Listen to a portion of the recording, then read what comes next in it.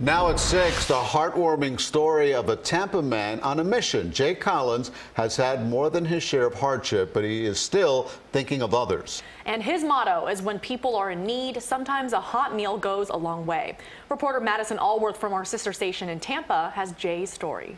To put in the first lesson I learned as a Green Beret, we want to leave things better than we received it, so that's what we're trying to do. After serving 23 years in the Army, the last 5 as an amputee, retired Army Green Beret and combat wounded Jay Collins retired in December of 2018. By the start of the new year, he was on a new mission.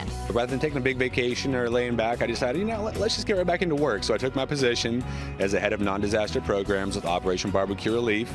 And the next thing I know, I'm running and biking and hand cycling across America, serving barbecue to people. During the Breaking Bread tour, Jay covered 3,000 miles over 8 states in 50 days with just one leg.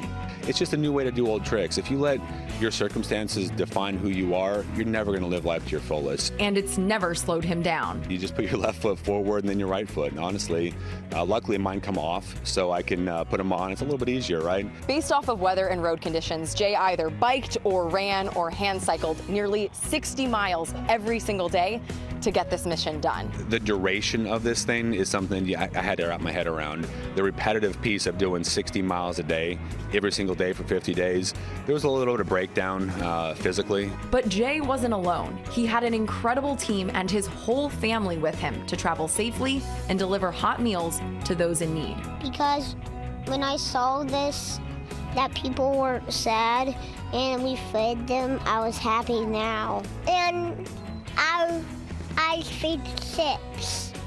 Chips are good. What's your favorite type of chip? Actually, potatoes. Potato chips. The people are in Panama City, where a year later, they're still not fully recovered. Tyndall Air Force Base isn't fully functional. You still see the smile on faces. And not just any hot meal. Barbecue. That's the best thing about it is, they're getting a comfortable meal during disasters or non-disasters. They get to spend time. Barbecue's a fun time, so they enjoy sitting there with the meal and talking.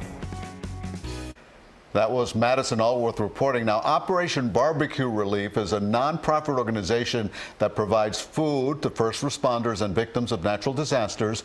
Since 2011, they have served 3 million hot meals, and as they said in the story, not just meals, we're talking really barbecue. Good meals. I love that story because he's getting out there and getting active, no excuses, but also giving back. Oh, nothing is stopping him. I love the story, but I don't